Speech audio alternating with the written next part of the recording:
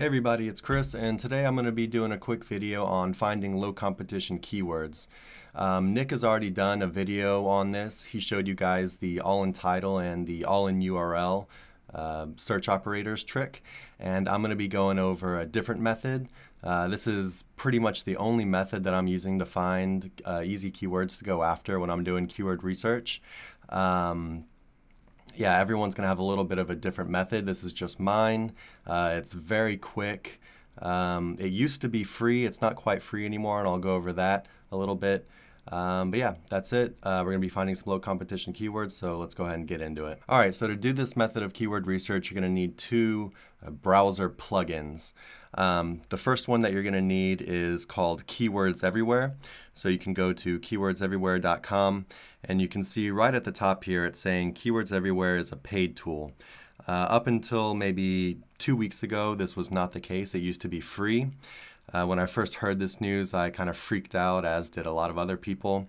But if you go into the pricing, you can see right here, $10 gets you 100,000 credits. And let me see that. So if I get my calculator out and I do 100,000 keywords, and I believe every search that you do uses about 30 keywords. That's because I turned some settings on that return more keywords for me. You can turn those off, so you just do one keyword per search. I just leave it on. So if you do 100,000 keywords and 30 keywords per search, that'll give you like over 3,000 searches. So this price is actually very, very cheap. And also, I promise I'm not selling this. I'm not going to drop an affiliate link. There's no way to say that I referred you to this. This is just a tool that I really like to use, and yeah, it's extremely cheap. I paid $10, and I'm not even sure that'll probably get me, I don't know, months of keyword research.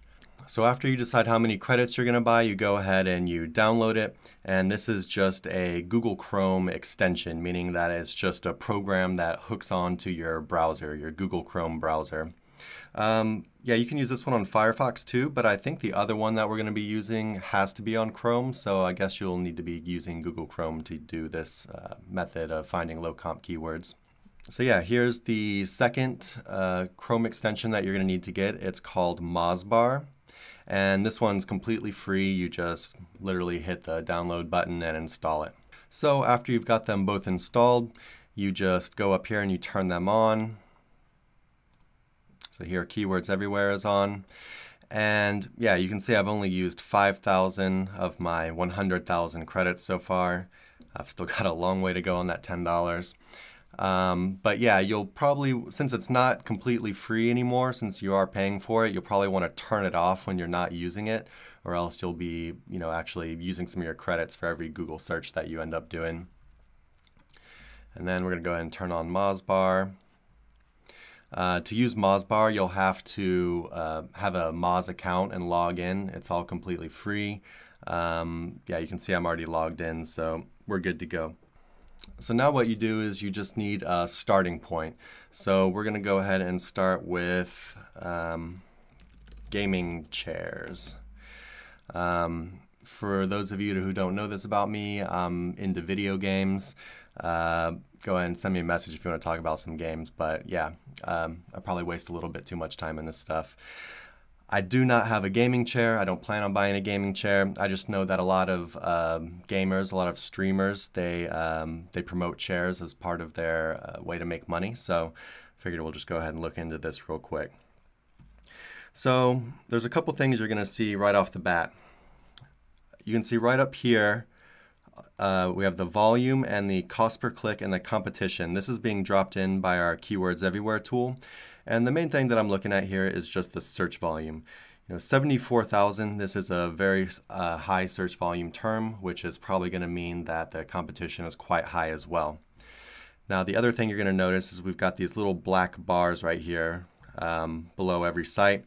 And they're just giving us a quick PA and DA, which are Moz metrics of each of these pages that are showing up on the SERP.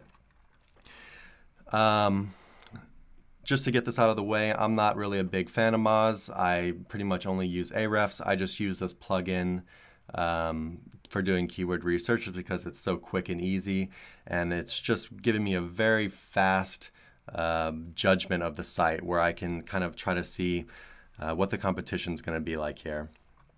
So you'll see for gaming chairs, first of all, it being 74,000, you know, we're pretty much going to know it's high competition. And scrolling down, you look at the DA of each of these sites. We got 96, 96, 89, 55. I mean, these are, I don't see a single low DA site on the front page. And that's pretty much what we're looking for with a Moz Bar. We're looking for just one or more. I mean, if there's more, that's a very good sign, but we're looking for just one that has a lower DA. And what I mean by lower is probably something that's lower than, say, 30 or so. And you know, that number might change a little bit depending on you. You know, how good you are at SEO, what kind of budget you have, that kind of thing. But in general, I'm looking for something that's 30 below, maybe 40 or below. So yeah, you can see on this page of the SERP, yeah, there's nothing low here. So to get some more ideas, we're going to move on from this. So we got gaming chairs, and you can see these related keywords over here. These are also being dropped in by our Keywords Everywhere tool. You've got all the search volumes here, and so this is a very quick way to get some additional ideas. So getting these additional ideas, I'm looking at these related keywords on the side. I'm also looking in the titles of the pages that are already ranking on this page. So we have video game chairs. We could look at that one. And the last place we're looking for keyword ideas is down at the bottom of the page. Keywords Everywhere used to give the search volumes right here as well. Maybe I need to mess around with the settings a little bit to get them to show up here. I'm not really sure why they're not showing, but yeah, this is another great place to look for keyword ideas. So here we have best gaming chairs, cheap gaming chairs. Let's go ahead and look at cheap gaming chairs. This one also 60,000. Let's go ahead and look for something a little bit with a lower search volume than that. Here we have bucket seat gaming chairs. It's only got a search volume of 210, and right off the bat that pretty much tells me that this one's going to be a lot more accessible, but let's go ahead and check on it. So bucket seat gaming chairs. See the first one, high DA right off the bat, high DA. Scroll down. All right, here we have one in the 30s, 39. It's still not super low. Yeah, so you know, this one has a little bit of a lower search volume, but there's nothing that's showing that's super low on this front page, which is telling me that the competition still might be a little bit high. So let's go ahead and keep looking for a different keyword. All right, so I went ahead and I found one on the suggestions. We have PewDiePie gaming chair. I know who this is because I'm kind of into gaming. You might know who he is too. He's, I think, the biggest streamer on YouTube. But anyway, this one has 310 a month, and you can see right away coming down, yeah, we don't have any high DA sites right off the bat, some 40s, 90s, and then here we have one that's 17 and 17. You know, this is low. So what this is telling me for this SERP is that you don't necessarily need a lot of links to get onto page one for it. You know, and the top of the page isn't filled with these super high DA pages like it was on some of the previous searches. Let's go ahead and look for another one. All right, I've gone ahead and I found another one for you guys. We have reclining gaming chair with footrest. It's 480 a month. I found it over here in the related keywords by Keywords Everywhere. Scrolling down, you can see the first page, boom, real high DA. But then you get to number 3, and we're already getting to these very low DA sites. So, you know, there's a couple of them right here. This one's in the 40s. Here's another very low DA site, DA 30. Yeah, so, you know, right here, this could be one that I would potentially go after. You know, it's a little bit of low-hanging fruit. If you wanted to get into it a little bit more, you could go in and you could, you know, hop in Ahrefs and actually pull up some of these low DA sites and see how many links they have, how relevant their links are, stuff like that to kind of gauge the competition a little bit further. But I normally don't even really do that. Maybe I'm a little bit lazy. But you know, just looking at this, just seeing these couple low DA sites right here, I would have no doubt in my mind I can get on to page 1 for this keyword pretty easily. But yeah, again, this is going to depend on your budget, how much you're willing to spend on links, you know, how much time you're willing to invest in the project, just your knowledge of on-page SEO fundamentals and stuff like that. But yeah, this is pretty much the only thing that I'm doing to find low competition keywords. You know, I do this very often, and I've had really good success with it.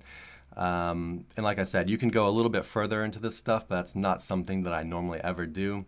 Yeah, this is proven to be enough to really be a determiner if I'm going to be able to get onto page 1 of the SERP easily or not. And I just wanted to go over one more thing really quick with you guys. In all of the searches that we did, we were doing keywords that had search volumes in the hundreds. I believe we didn't do any that were below 200. And you can see that there's a lot of keywords here that are returning 0 search volume or 20 search volume. And for a lot of people, myself included, a lot of these terms can be extremely valuable terms. Just because they say 0 search volume does not mean that they have 0 search volume. These numbers are not always accurate.